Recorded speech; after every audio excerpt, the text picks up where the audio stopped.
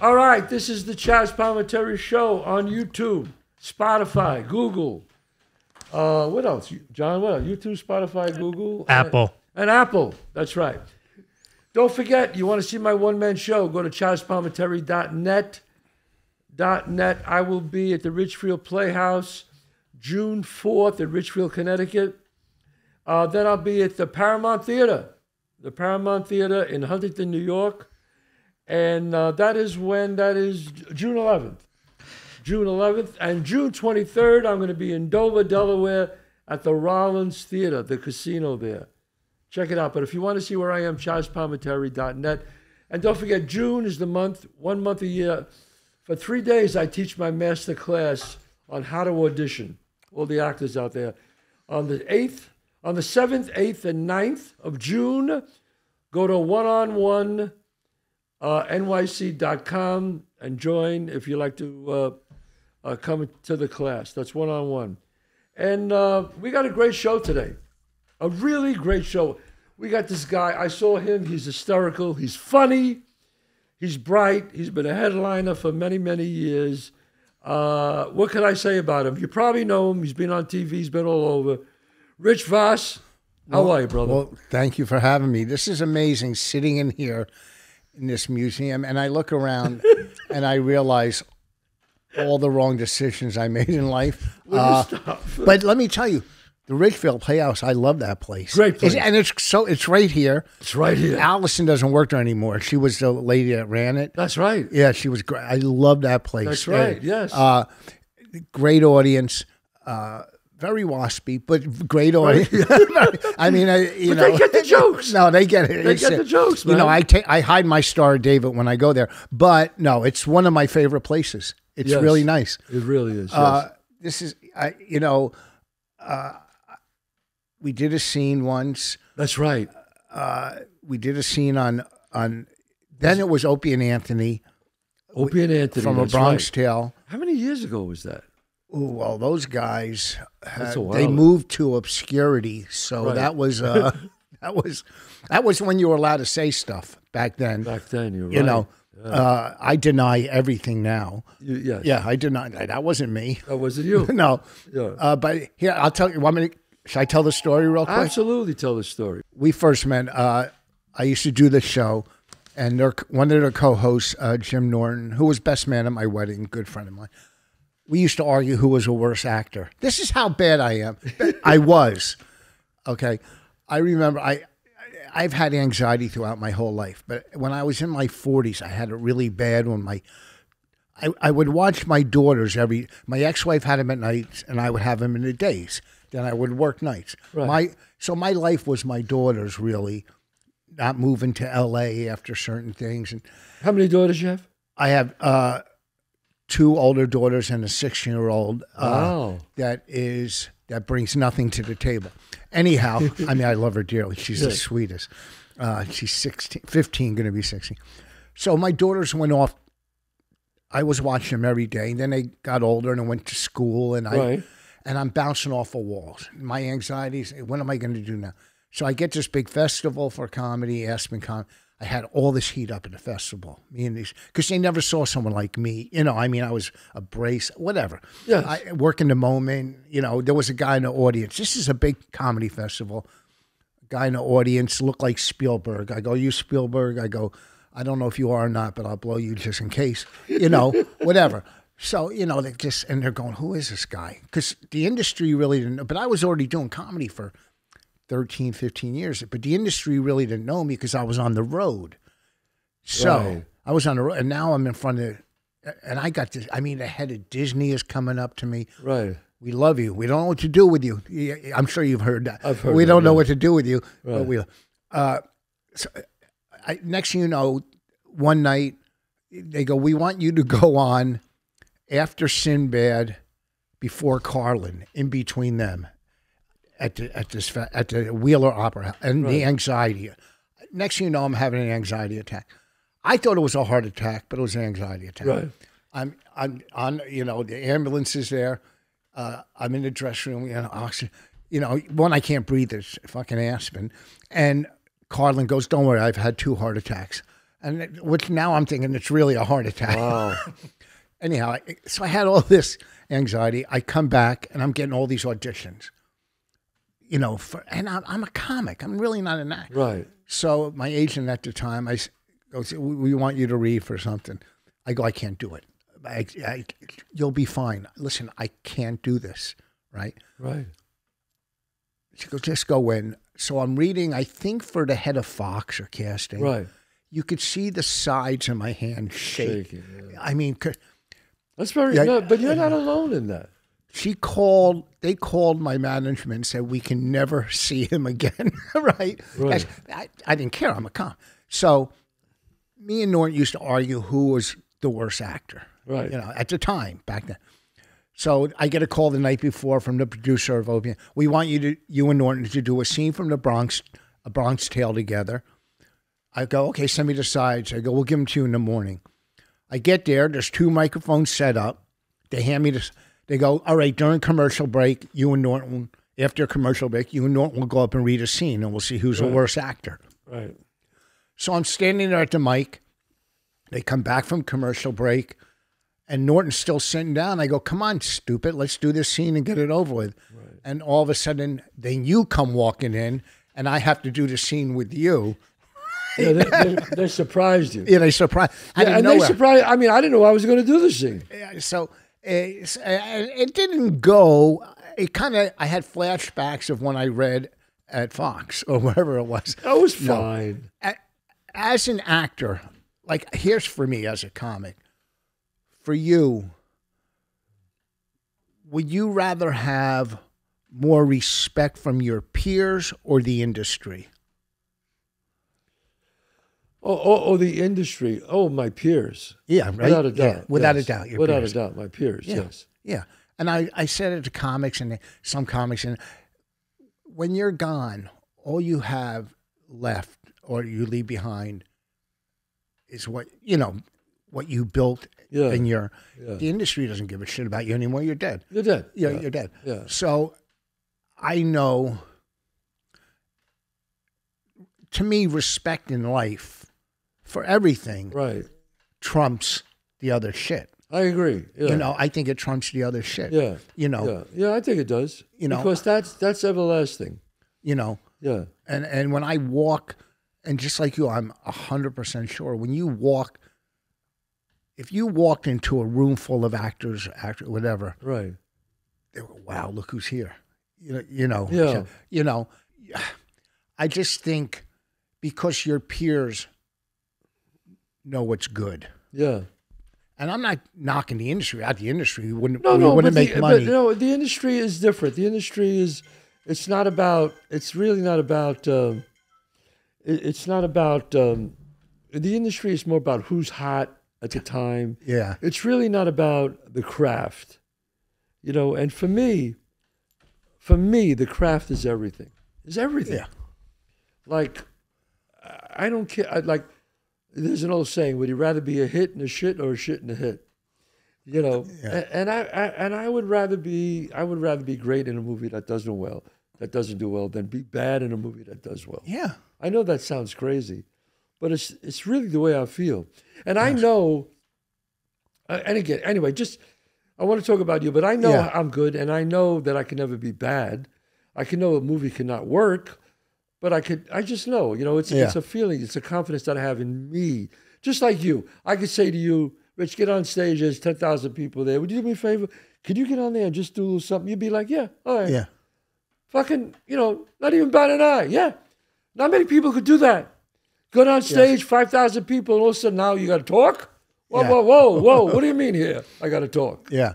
I was in, well, I mean, look, I could do, I've done, you know, hosted shows with 10,000 people in the audience. I hosted Woodstock 99, that documentary they just had. Yeah. I was one of the hosts on one of the stages. I've done rooms with 20 people where I've had as much fun as anywhere. Yeah. Because what it is I love doing what I do. Right. And, you know, and all of it comes down to, in my life, is because, you know, and I don't want to sound preachy, but because I'm sober now. Right. 37 years. 37 years. Yeah. Now, before we get into that, I just got to know, you weren't born a comic. How did this happen? How did you become a comic? I failed at everything else. Growing up. No, that's legitimate. Well, no. Well, you just feel like, this is really what I want to do. Well, growing up as a kid, I was in 4th grade, so I guess maybe it's not, and I didn't figure this out till later in life. I guess I was, 9, 10 years old. I would come home from school every day, and I would listen to this comic, Von Meter, who did the impressions of the Kennedys. Right. He had an album, The First Family. He was the hottest comic until they got assassinated. Then nobody. And I would come home every day and just listen to it, sit by. Then you had a record player, remember the big record. Right. And then it later on, I realized my parents were going through a divorce. My father was never around, and I was just covering the pain with comedy back then. I didn't know. I was fucking 10 years old. So growing up through life, listening to Pryor, and we would, back then we would get high and just sit up in my friend's room and listen to comedy albums. Right. And even as a kid, when my father was around, I would watch, Ed Sullivan, Alan King would be on or something. King. And as a kid, I'm going, this is the funniest man alive. Yeah. So then, I had a big business. Before I used to paint houses. I was 23 years old and I had 8 guys working for me. Wow. But I was doing drugs. So I didn't, it failed. I was in sales. I did everything that somebody that got high would do. Right. So they could still get high. I know. So I remember a guy I was getting one of my particular drugs from at the time. We went to a comedy club, Catch a Rising Star in New York. I remember that. And I go, this is unbelievable. Yeah. And then I went to another comedy club in Jersey. I go, I have to do this.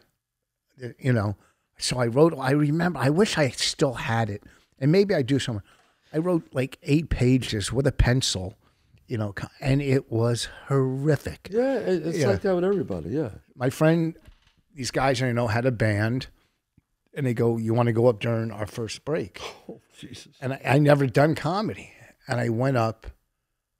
I had props. I saw this guy, Lenny Schultz, somewhere. Lenny Schultz? I saw him. Oh, my God. Very rare does anybody else ever bring him up. More pigs, Lenny. So I saw Lenny. I go, this guy, he has all these props. Yes. I go, that's comedy, right? I go, wow, I could do. So I went to Toys R Us and I just started buying shit. I had no jokes. Right. I went up and it was a nightmare. And I go, I got to keep doing it. And I kept doing it and doing it. Then I booked a couple rooms by my house. Right. Just one-nighters. Right. So I could host and get on stage. And I would hire other comics. Right. And there was guys like me, like in Connecticut or Long Island, that were booking rooms. So we would trade. Nice. So I get to work their rooms. I would go on the road. I remember... going to Texas and Virginia for $125 a week to host back then.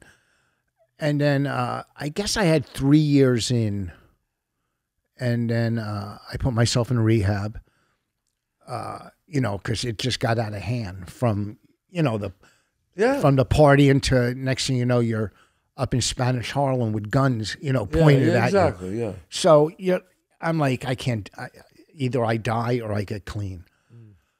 So I was in rehab, and they go, you got to quit comedy for a year. Because the day I got out of rehab, I did comedy that night at a club. Because for drugs and alcohol for me, I completely surrendered. I lost. But I knew I still loved doing comedy. And it just grew. Wow. I remember, and it's not, for some reason, some agent says something to me. I go, look, I know I'm going to do well in this. I know I'm good. You just knew. Yeah, right. I just knew. Yeah. From where I grew up in a, I guess a really mixed neighborhood. The front of my house, I lived on the corner, was white and mixed people. Yeah. And the back street was all black people. So I never felt, but I was always hanging down that street. Right. Because there were more kids like me. And I'm not being, it's just how it was. There was more broken homes, more dudes that would hang out at night. Right. So I grew up amongst so many different people that, and my life, I knew I just knew people. Right. And okay, now as a comic, I'm growing because I have kids. I have that to talk about. Married, divorced, sober, drug addict, was not anymore. Right, You know, so you really got to, I mean, I say this to you, for the people listening out there, your life really didn't come together till you got yourself sober. oh, without a doubt. I mean, so that's like an absolute lesson to people out there. You might be doing well and you could be getting high and drunk, but sooner or later it's going to crash. Oh, there's a fine line between social use and addiction. Right. And once you cross that line, there's no turning back. Like my wife will drink. She's a social drinker. And I like it because it's easier to take advantage of her. Yes. But, you know, Right. you know, there's no turning back. My life, like I couldn't get high now because when I was getting high, I had no money. This watch here would kill me. Would kill you. It would kill me. If I sold this, I would have enough to die. You would have to sell it. I would have Right. enough to die from just this watch. Yeah, right. So I can't, look, I'm an addictive person. Right. I can't, you know, I go to, you know, this is Wednesday, day 3 of not doing scratch offs, lottery, you know. Right. So it's been 37 years. Yeah. But, you know, I'm addicted to anything that makes me feel good. Right. Instant gratification. So comedy is perfect for you then. Oh yeah, that's why I act like Wow. Now your I get my wife's gratification. your wife's a comic, right? comic, writer, director. She's pretty What the hell is that like living with two people who are comics? I never even heard of that. well, the good thing is we have separate bedrooms. So after sex, I'm like, hey, look, you got to run. And I always give her one of my CDs as a parting gift. I go, take one of these. I could not be married to a dentist. You know, I mean, what am I going No. to talk? You know, look. But how do you both work at night? You both work at night? She doesn't go. She works weekends more in New York, and I'm on the No, road. let's give your wife a shout out. What's her name? Bonnie McFarlane. Bonnie McFarlane. I've heard of her. We made a movie together, a doc that did really well, a comedy called Women Aren't Funny. And we, it was on Netflix before Netflix was hot for 2 years. Right. It's still on iTunes. We had every major comic, because I know Chris Rock, Rosie O'Donnell, Right. Artie Lang, Right. Sarah Silverman. We had everybody. This doc is funny. Women Aren't Funny. Right. We have the best roast. She put it together. We have a roast that we put up on YouTube for free called Voss Roast. She hosted it. Colin Quinn, Bobby Kelly, Jim Norton, Judy. I'm hands down. If you like roasts, this is the best roast you'll ever see. Better than anything Comedy Central. I love roast. Go to Voss Roast. There's a lot of inside shit too. Yeah, right. But, I love roast. Listen, Yeah. it's up there with any Dean Martin roast. Believe me. Wow. Yeah. Everybody. It's one of the best roasts in here. And I'm not saying it because it's me. Now, when wife. when people come over your house for dinner and you and your wife are there, do you and your wife crack? Like some comics, they're on all the time. Some comics are not. No. How about both of you? Well, we're buying a house now because she's making me. So I have no filter. No filter. And she does. Like we're with the real estate agent. Right. Who is very attractive, and I say things I'm not supposed to, or and she, and I not whatever. Well, we go into a store. I'll say to a waitress, look, not all the time because I really am pro blue collar work. I've never mean the blue collar workers because I was a blue and right. But I will say every now and then to a waitress or waiter, use your real voice and I'll give you a bigger tip. Right. I don't need that high. I'm not 4 years old. So she has a filter. But together, if we're with comics and it's just me and her together, we're brutal. We're we're bad cop together amongst other comics. Yeah, I can see that. Sure. We're Yeah. look, if you're that if you're thin skinned, you're in the wrong business. You're in the wrong. You're in the wrong business. Right. If you the one thing about comics I always known I always saw was, and I'm not a comic, of course, but I'm an actor, and if I say something funny, they'll never laugh. They'll just go, "That's funny." Yeah, yeah, that's funny, but they won't laugh. It's very seldom, unless we're really going at it and. Comics on comics. Yeah. Sometimes we'll say, like, may rest in peace, one of my good friends, Patrice O'Neal, who passed. Let me tell you something. I never realized how great that guy was till he was gone. Yeah. He was great. We have... Right. I headlined his funeral. Anyhow, his memorial. There was times we would laugh together, and he had such a...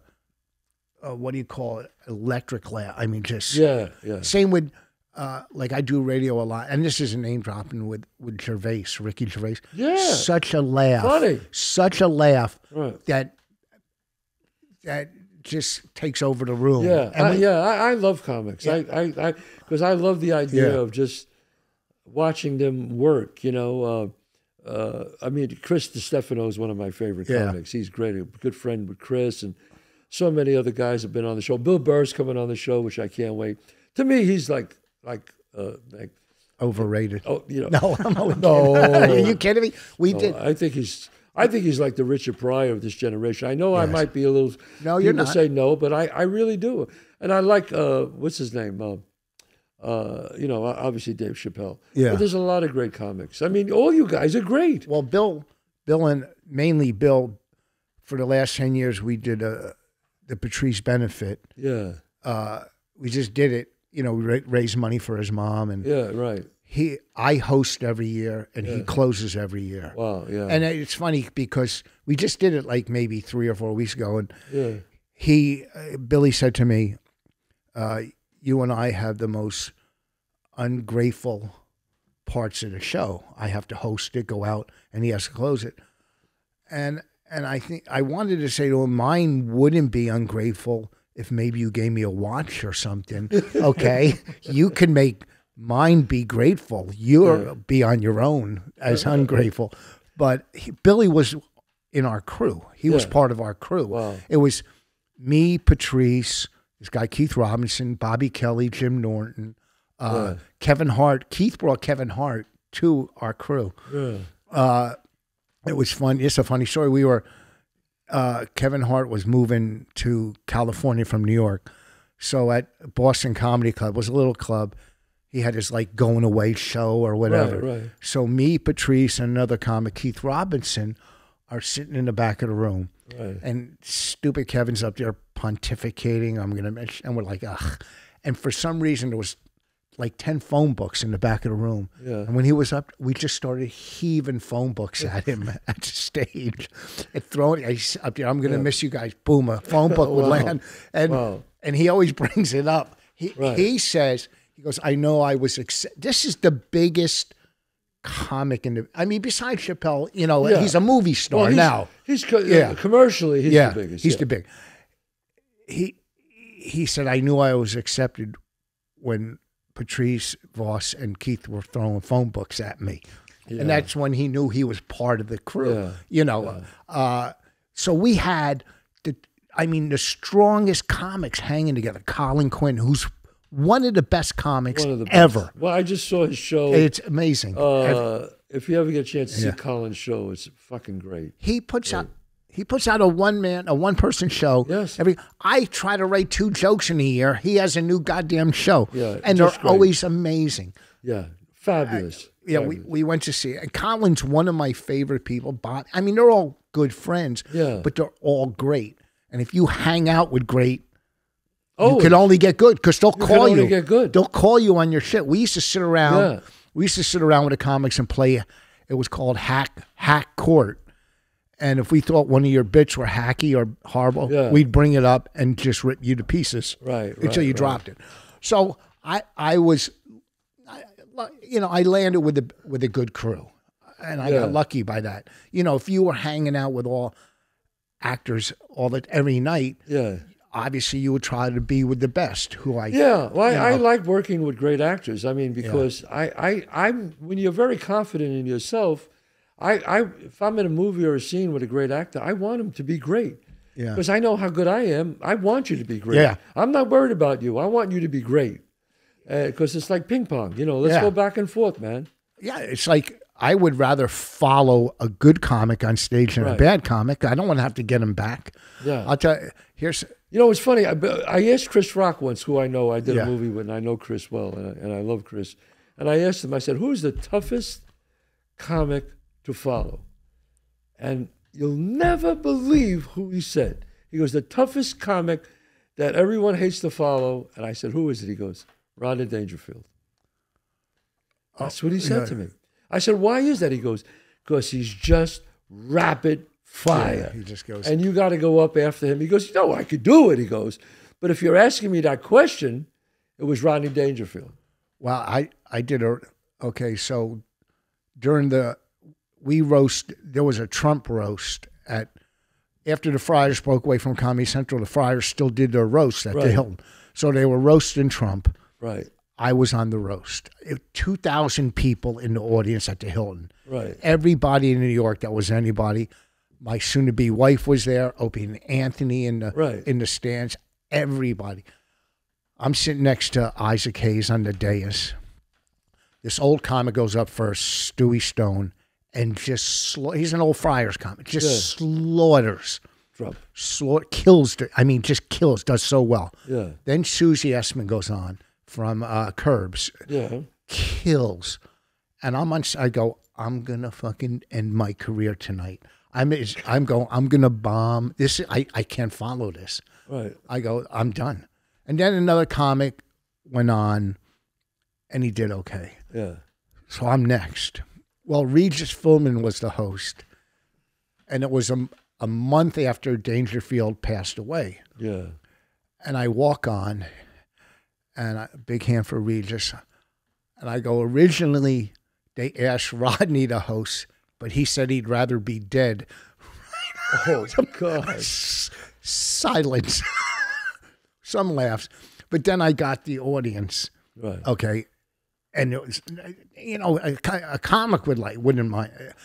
Anyhow, the one joke I did, and I'm not political by any sense, the lawyer Michael Cohen or something, he wrote a book. I don't know. Right. He quoted my joke. This is back, now this is 17, 18 years ago. Right. I said the reason Trump puts his names on his buildings so the banks knew which ones to take back. Right. And that was on a roast 18 years ago. So anyhow, you're talking about Chris, and it's funny.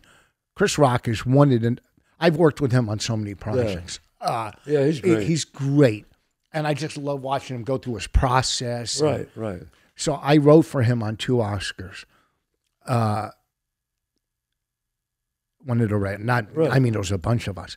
Yeah. But so I was on a show. I had one scene years ago on the show American Dreams. It was about American Bandstand in the 60s. Right. It lasted 2 years. So I have a scene where I'm playing Lenny Bruce, and the star of the show and the co-star are in the audience, and they're going, "Oh, that's Lenny Bruce," and I'm doing this scene, whatever, and it went well. During the rehearsals, I thought they were going to fire me, but once the cameras were rolling, I fucking knocked. So anyhow, I'm backstage at the Oscars. Right. Dustin Hoffman is talking to Barbra Streisand. I walk over with my back to Barbra Streisand and look at Dustin Hoffman and go, I also played Lenny Bruce. I compared my 4 lines to his Oscar-nominating performance as Lenny, and I walked away. I go, I hate myself. How do I turn my back to Barbra Streisand and then compare myself to fucking Dustin Hoffman? I go, what a jackass. Well, why did you do that? Because I wanted to connect with him and say, well, this is what we have in common. I didn't know. I said, well, and then I go, well, actually, I said to him, I actually played you playing Lenny. Oh, okay. And then he said, thank you. Yeah. And I walked away. I didn't know. What do you say to, I don't know what to say. I mean, this was also 15 years ago. Right. Now I would go, I stood out. I was outside stand-up New York one night, and Robin Williams walks out. Yeah. And I go, where do I know you from? That's something I would say now. Yeah, right. Because I have confidence. Yes. Yeah, I knew Robin very well. Huh? Yeah, I knew Robin very well. Yes. But he started laughing. I go, where do I know you from? Yeah. It's. Now, he was a good actor for a comic. He was a great actor. Really great actor. I directed him in a movie. Oh yeah. He was a terrific actor. But it's true. A lot of comics.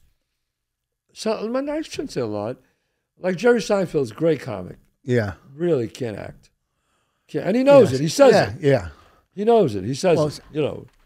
For me, if I have, like we had a scene, my wife and I, in a movie King of Staten Island.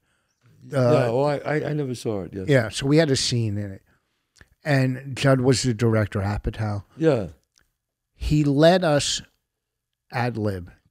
Stay in the structure of what's written. Of what you're going to say, right. So if I'm ad-libbing, I'm not worried about anything. You could put 10 cameras on. Exactly. If they let me ad-lib, once I got to learn those lines. Well, that's it. That's why I teach a class. Yeah. Because I've seen great actors who cannot audition. Can't. They get too nervous. They get really caught up in the dialogue. They think of too many things. And I've seen it. So that's why I've been doing this like 10 years now, a master class, because I just saw it. I said, this is ridiculous. How can you not know? But it's a technique. Auditioning is a separate technique from acting. Well, it's not natural. It's not natural. It's not natural at all because you're sitting. I remember when I read for Sopranos, a little part, whatever, and they liked me. I didn't get the part, but they called me back in. So I'm reading with her. I'm the first one in to read that day. Yeah. I don't know. And I wasn't good enough to handle this, but she started reading my lines. I'm going, what the fuck is going on? She was reading your lines for you to mimic her? No, she just was out of it. Wow. She was reading my line. I go, whoa. And then it didn't go as well because I didn't know how to ad-lib my way through it. Yeah. Or back at the she time. wanted you to ad-lib. I got you. Oh, no, she didn't want me to ad-lib. She just screwed up. She screwed up? Yeah. And then she didn't say, let's do it. Whatever. It just was a nightmare. Wow. Now I would handle it different. You grow in life as everything. Yeah, sure. But, for me, like I said, I'm a comic. Everything else I get, if it's acting or anything, is a bonus. It's a bonus for me because that's, I watch these, shows or movies. I go, man, how do they do it? I'm going to actors. I say to my wife all the time, how did they learn that many lines to do that scene? Yes. I'm talking pages of dialogue without an edit. And I'm thinking that's, how can that be done? It's like you just do it. You practice. My one-man show is 90 minutes on stage. 90 pages of dialogue. Oh, it's insane. And it's not like something you're going to go off topic or go. Well, no, you got to pretty much. It's a story. It's Bronx Tale, the story. Yeah. So you got to. I mean, if you could you mess up a sentence and nobody knows? Yeah. You could do that, but you got to stay with the dialogue. I mean, you got to. I could. Memorize. I watch these. But it's what everybody. It's what you do. It's just getting up there and talking to people, ad-libbing. I mean, shit. You got to give me something to talk about here. I guess. I could do like stand-up. I could lay on the couch with my eyes closed and do an hour. Right. But it's just the art. It either way. Like I think stand-up. People, what gets me is so many people, I can do stand-up. No, you can't. No, you can go, you but can't. But I'm really funny. You might be funny yeah, with your family. Yeah. You know, and you probably are funny because Yeah. they get all your jokes. Oh, you should do stand-up. It's a whole different animal. Yeah, Get up there to talk to 20 strangers late at night in a Yeah. room. Make them laugh. Listen, or when I, on the road, there's 300 people in the audience or whatever, and the act before me, is lighting himself on fire, and they love him, and then I got to go on, and then 25 minutes into my set, they drop the checks. So now I got to still hold the audience. You got to hold the audience, as right? they're looking at their fucking bills. It's and that's not all places, and there's theaters, but it's it's so different. It's so different. I like studying comics. I love studying them because I watch, because I'm a comedy writer too, obviously, and I like to study them and say, wow, he made that bit work. And there was a comic, a nice guy. I was at a wedding. Was it a wedding? No, it was a charity. And Rich, and there was a comic there, Bobby Collins. Bobby Collins. Yeah. Okay. So he says, he comes over to me, he goes, yeah. I said, hey, how you doing? We met a couple.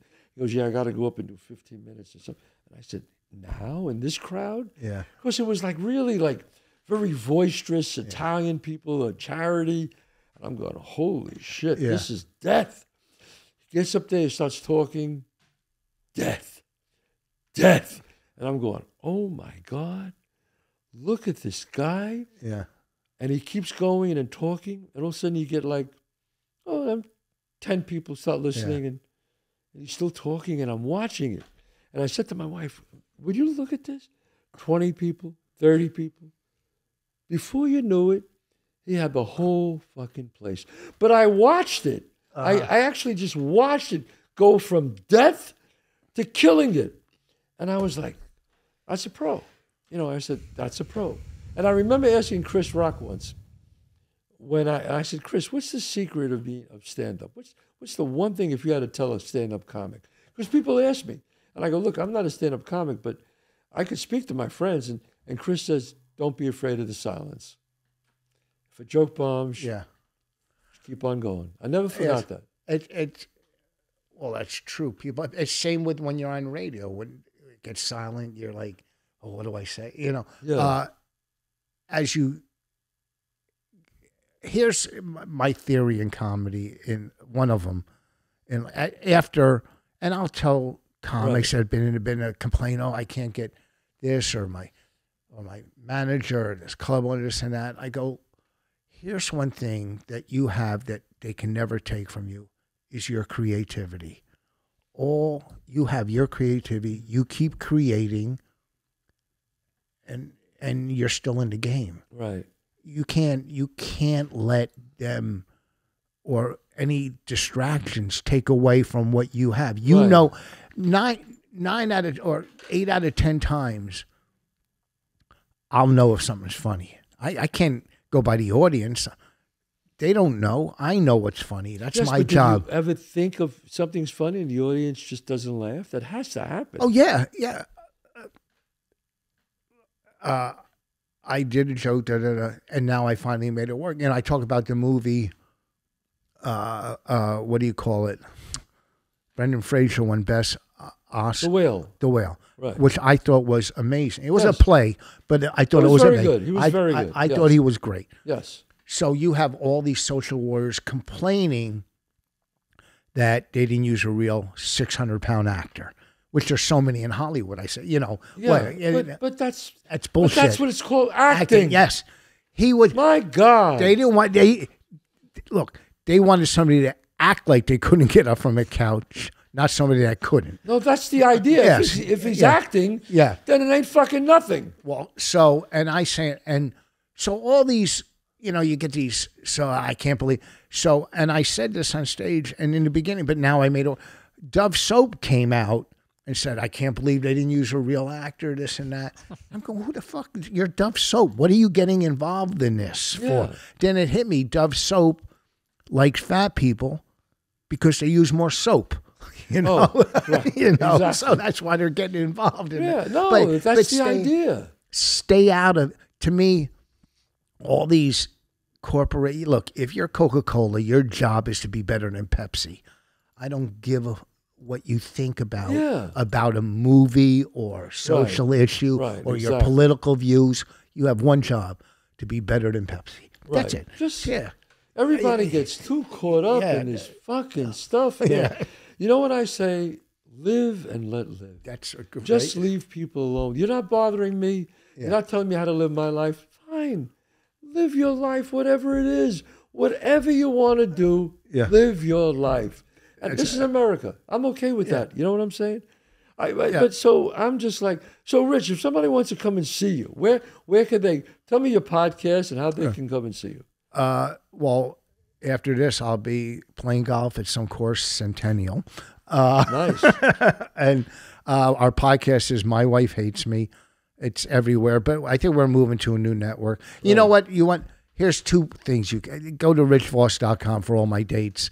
But our movie is Women Aren't Funny. This is a great documentary. It's a comedy documentary. It's got a beginning, a middle, and an end. It's not one of these, I want to see that. It's Women Aren't Funny. Women Aren't Funny. My wife directed. It's really, I mean, we made this, I don't know, I said, don't do it. We did it our own money. She must have a pet peeve about that because everybody thinks that only men could be funny. Yeah. Well, that's the whole concept of this. Right? Yeah. Yeah, Women Aren't Funny. Rita Rudner, everybody's in this thing. And go to YouTube if you want to watch the best roast. It's free on YouTube. It's called Voss Roast. Voss Roast. VOS Roast. It's free. Right. It's the best roast you'll ever. I'm not lying. If I'm lying, I'm not gaining anything because it's free. Right. Voss Roast or Women Aren't Funny. Women Aren't Funny is still on iTunes or somewhere. It's $5. I want to see that. It's because $5. I always talk about that, about women. Yeah. I think women are funny. I mean, to me, my favorite woman comic was Joan Rivers. She was great. Joan Rivers used to make me fucking laugh. She was great. Yeah, I met her a bunch of times, and she was very sweet. Yeah. And I would go see her when I was playing in Vegas, and she's funny. Funny's funny. It's not male, female, white, black. Funny is funny to me. I love all. To me, my favorite type of comedy. I mean, I like all comics, but my favorite is comics that talk from here, not here. Like when you learn something, you walk out, go, I know that person. I know that person, and that's just my favorite. And there's certain ones, but I just like funny. I like to learn something that's when I'm watching a comic. Yeah. And I like a comic who takes something and puts it on its head and makes it funny. I like Bill Burr. Like that's why I love Bill Burr. Bill is great. I just think he says things about, I say, how the fuck does he get away with that? And he says it, and you know what? It's hysterically funny. I remember Jerry Seinfeld said, the more, I watched him once on a show, he said, the more offensive the joke is, the funnier it better be. And he was right. Yeah. And I noticed that because if it's not funny, then it's offensive. Well, but Jerry's not offensive in anything. Oh, he's not offensive at all. He's not offensive. He says that. But he says that, yes. I mean, I used to watch, when I was starting, and I used to see him on Carson, I go, he's so fucking funny. Funny, very funny guy. So fun, and always nice when I see him. I saw him at Collins one man show. Always nice. He's got his thing, man. He's in that lane, and if you want that lane, man, he's the fucking hysterical. Very funny. There was so many. A lot of great comics out there. I'm lucky and blessed that I ended up in this business and the people I met. I always ask comics, was there any one comic who inspired you that you really liked? Or well, I there's so many growing up. I mean, like I said, when I was young, I listened to that Von Meter. Yeah, it's prior, but then when I started, I would go to clubs and see comics. Yeah, that aren't even in the business, and I go, man, that guy's great. Yeah. And I didn't. I just laughed, and then I mean, I watched Colin. He inspired. My friends inspire me. I was in Austin, and I watched Rogan do 45 minutes, and I go, oh shit, I got to get back to. It rejuvenated me, and I'm not just saying this because who he is. There's certain comics that I'll watch. Yeah. I don't watch that many, but just certain ones that I'll watch for now. Like Joey Diaz is a good friend of mine. Oh, I'll watch Joey. Joey is like, You know, I went to go see Joey Diaz, and when he was in Atlantic City, he invited me and my son, and I cannot forget the other two comics that came on before him. Then Joey came on before Joe. Now, I never saw Joe do stand-up. I listened to his podcast all the time, but I never saw him do stand-up, so I didn't know what to expect. But before I get about Joe, Joey Diaz comes out. Yeah. Fucking tears it up. Yeah. I mean, to the point where I said, holy shit. Yeah. Joe's coming out after this? Yeah. I said, I don't know. I never seen him do stand-up. But Joey Diaz came out and fucking ripped the place apart. Yeah. I mean, his fans are so in love with him. It's like, and I got to tell you, and Joe Rogan came out. He was fucking funny, man. Well, he was really funny. Well, I went, okay, the guy's funny, man. Well, what I like, I mean, I knew Rogan for 30 years, but Joey, I've known, we became closer friends when he moved to Jersey. Right. Look, his stories are, I could relate. I didn't go to that level, but like, forget it. I didn't go to that. I was at a different level. Right, sure. You know, I never kidnapped anybody. Right. Exactly. Exactly. Right. You know, so there's certain ones that inspire. I'll watch them now, you know, and you just, I don't know, the last couple of weeks or in the last month, I did a theater down in Virginia, and I thought it was going to be horrible numbers, and then it turned out to be good numbers, and then I went to Pittsburgh and then Austin, and it just, you know, I just put out probably 6 months ago my 7th album, so I'm going, what am I going to do? You know, 7 albums is a career, and I'm going, what am I going to do? I go, do I do a storytelling album? Do I do another comedy album? What do I do? Because I can't stagnate. I got to do something. Funny's funny, man. I got to do something. Right. And then I watched certain comics. And I had some good weeks, and I go, well, I'm back to coming up with it. I got to work on my 8th album. That's what I got to do. Wow, that's great. Listen, you just keep creating. Rich is, so if you want to see, you want to know where he's appearing, go to richvoss.com.